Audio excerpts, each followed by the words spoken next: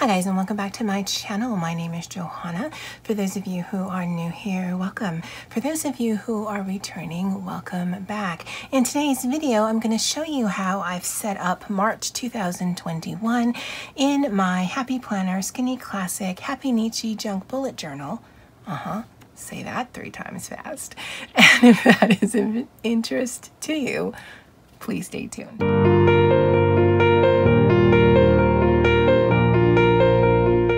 Okay, so I wanted to show you this because it corresponds into what I'm doing for March. Of course, I always put the timestamps in the description box in the pinned comment if you just want to skip to the setup part. But this is tracing paper that I had gotten from work. Now, one of our offices in my division was closing, and so various components of like furniture and paper products and whatnot was just divvied up between various other departments in the division. And so we got a ton of paper. This is tracing paper. I'm not sure why that office had it, but I normally would not bring office products from the office home. But this was sitting in the trash. It was an entire ream of this paper. I don't even know if it's all in the frame, but I think it's like 18 by 14. It's really big paper, and it's, if you can see my shadow, it's vellum. It's beautiful paper. And so I'm like, whoa, you're gonna just throw that away? I'm like, yeah, we can't use it. Well, can I take it? And they're like, sure. I'm like, no, like seriously, can I like take it off campus? Is it like we're gonna throw it away? Yes, you can take it. And so I have been using this. You've probably seen some of it in my coloring books because this is what I do. I cut it down and then I put it in between pages, and that's a great use for this. But if you cut them down to 8.5 by 11, one, it's a very slow process because they're slippery. So you have to do one at a time, and then on your cutting board or your cutting thing, it's not a cutting board. It's Sunday the 28th. My words are just gone. But it slips, so you have to be very careful when you're cutting it. But if you get an 8.5 by 11, I did a tester, and you can actually put this in your printer and print on it. So what I've done is that. Now, these are those coloring pages that I had shown you last month. But then I also did some like that. Now, I'm not going to be using these floral ones for this month, but isn't that cool? Now, I have found the best thing to do if you're going to be printing on vellum, and again, do a tester page because your printer may or may not like printing on vellum, is that find coloring pages, because it's going to just be the line art and then a white background, so that when it prints, it only prints the black line art. And then, as you can see right there, and I'll show you in just a second, at least on the paper that I have, I can color on it with my Tombows or with my mild liners, and it doesn't bleed. It's not like it's sitting on top of the paper. It dries, and then you're good to go. So I wanted to show you guys that because for this month, it is quite different from previous months. And so if I flip to March, you can already see quite the difference. Now, this video where I did the after the pen for February is already up, just the way that I have it planned in my head. And I said that by some of the colors, it ties into this. Well, this would be hard not to tie in with something because it pretty much has all the colors. But what I did was I just printed out that page like I showed you just a second ago. I cut it down to 4 1/8 by 9 1/4, and then I punched it. Now, if you are going to be punching tracing paper or vellum, I would recommend that you first put just a regular piece of copy paper, and then I was able in my Happy Planner punch to stack 2 of these on top of each other and then punch. And I think having the copy paper underneath just helps it cut a lot cleaner. I didn't want to try it without putting a piece of copy or paper underneath, so you may want to test that out. And so as you can see here, and it's easier to see on the desk, what I would do is I would stick this in, put down the vellum, again stacked by 2, so there was 3 sheets, and then I would punch, and then I would cut that strip off, and then I would punch again, because I actually punched it assembly style so that I could just get it all out of the way so I don't have to keep taking out my Happy Planner punch. And then at the last one, I'm like, well, I don't need to cut that because I can just turn the paper over, and then I punched again. Now, you do want to make sure that you are fully inserted into your punch, because if you can see at the top there, the top of this was not fully inserted, and so the umbrella is actually a little bit lower than the others, which is fine. Now, the entire inspiration for March is based on these stickers here. So these are some stickers that my friend Andy had sent me.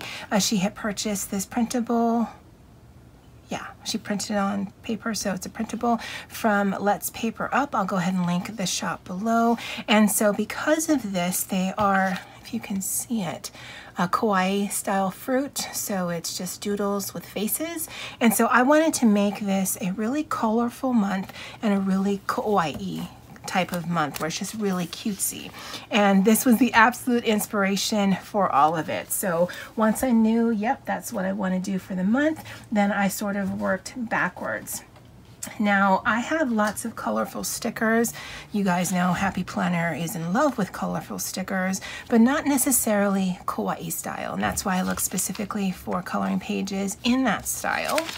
And this is my cover page for this month. I decided to just do everything off camera and then show you guys. I did use my circle stencil for this. And then the pens that I used were my mild liners and my Tombows.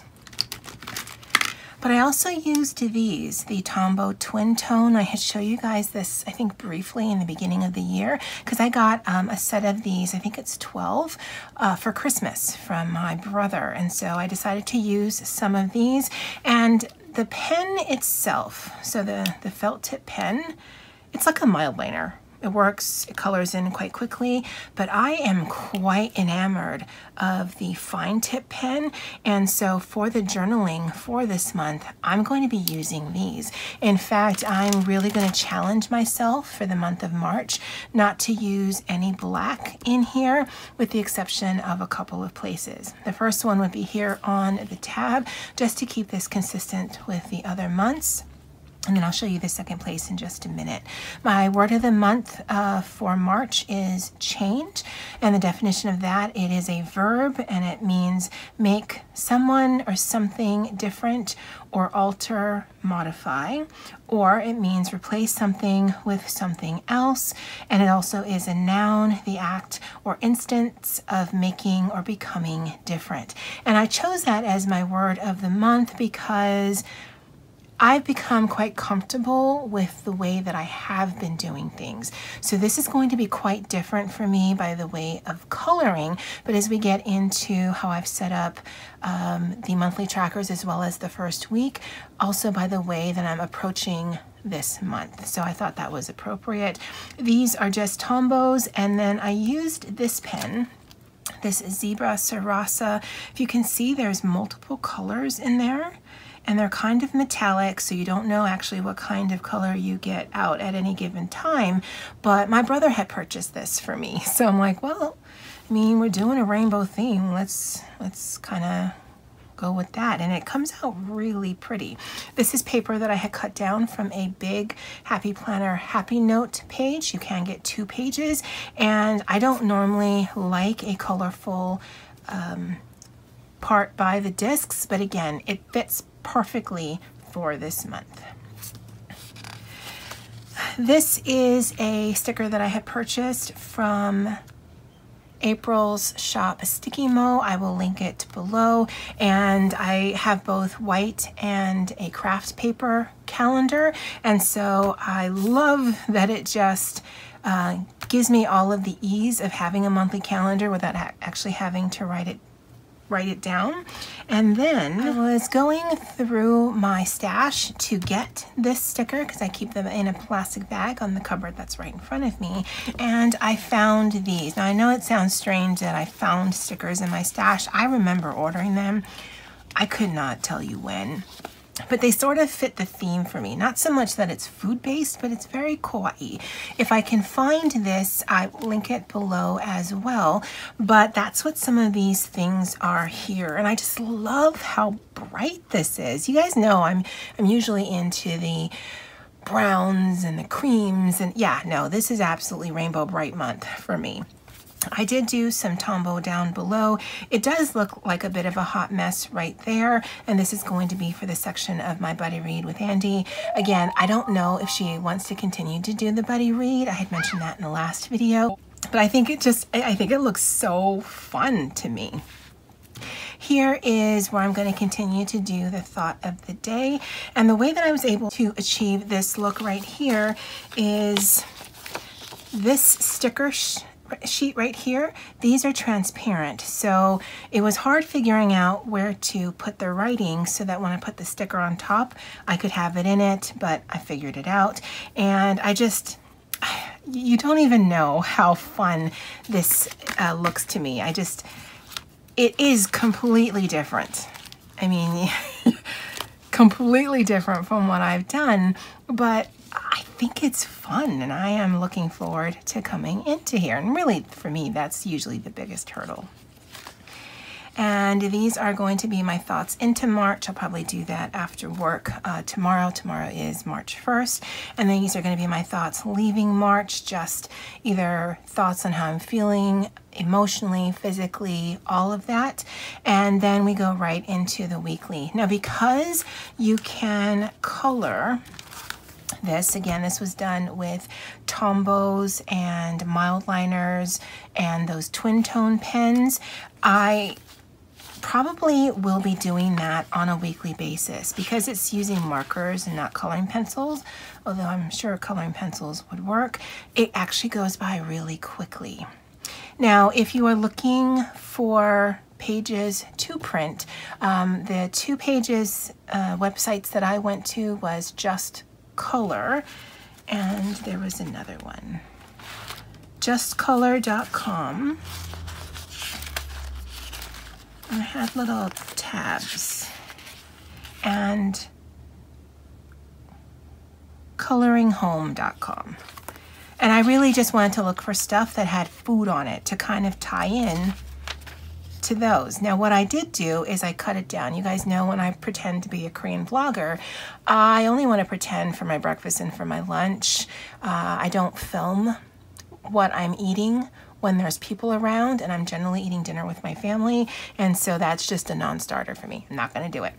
And so I did cut the strips down, but I'm not going to throw these away. I think I'm going to cut this as well, and then I'll just use this as little tabs or little strips that I can use here at my planner. And then even for this is going to look different than in previous months where I was using a classic sheet where the day gets a lot more space. And so I've got my meals there, and then this is going to include my daily horoscope as well as my daily journaling. Now, I did mess up here because I don't film my food on the weekends.